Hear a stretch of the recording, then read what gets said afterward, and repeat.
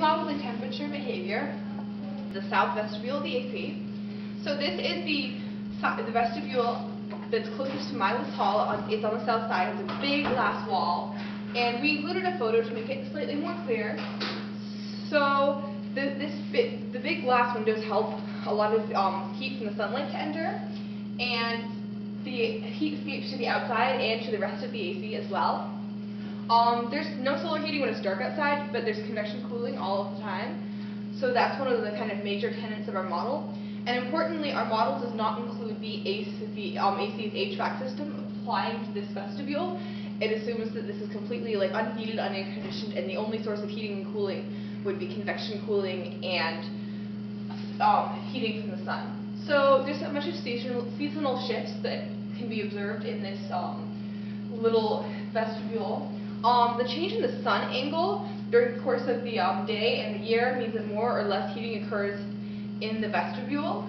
And additionally, the outside temp varies over both the course of the day and the year.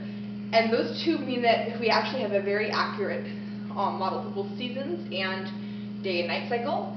And that leads very nicely into our stock and flow diagram. So we only have one source of flow into the stock, and we have one flow out of the stock. Our stock is thermal energy in the room, and our flow into the room is heat energy from the sun, and our flow out of the room is energy exiting due to convection cooling. So our model has a bunch of limitations. It's a lumped model, meaning that the heat of the walls and the air are assumed to be the same. And that's not quite true because, in fact, the walls absorb the energy and then slowly release it back out into the air. But that's okay. Overall, this model works well enough.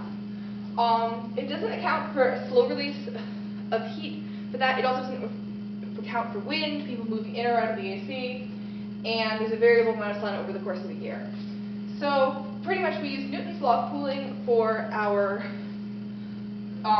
convection cooling and a sunlight function that we derived carefully, and we use parameters from the internet, from the real world, and also ones that were derived to make the model work. So this is what our model ended up looking like. You can see that we have a general trend over the course of the year where it gets hotter during the summer and cooler during the winter. But then also you can't really see in this graph, but you can see here that there are a bunch of little sine waves within this which represent individual days of the year. So for instance, during the summer, those days are going to fall at higher temperatures, and you'll see that this comfortable temperature line, which is delineated in blue, will be reached towards the beginning and middle of the day. And then at the peak temperature of the day, it's too hot to fall within that comfort level.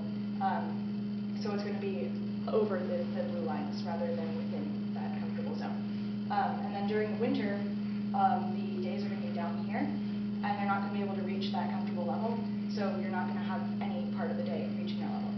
So during the spring, you'll reach a comfortable level of temperature during the peak temperature of the day, so around 2 or 3 in the afternoon.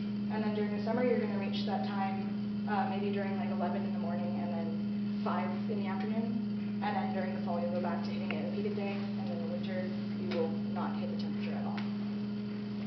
So this final plot is a plot of the cumulative points of the day during which it's comfortable to enter the AC. That is when the temperature of the room is between 20 and 26 degrees Celsius. So as you can see from this plot, there are times of the year when it's considered not comfortable during any time of the day to enter that room. And then there are times when it's considered comfortable during entire segments of the day to enter the room, as well as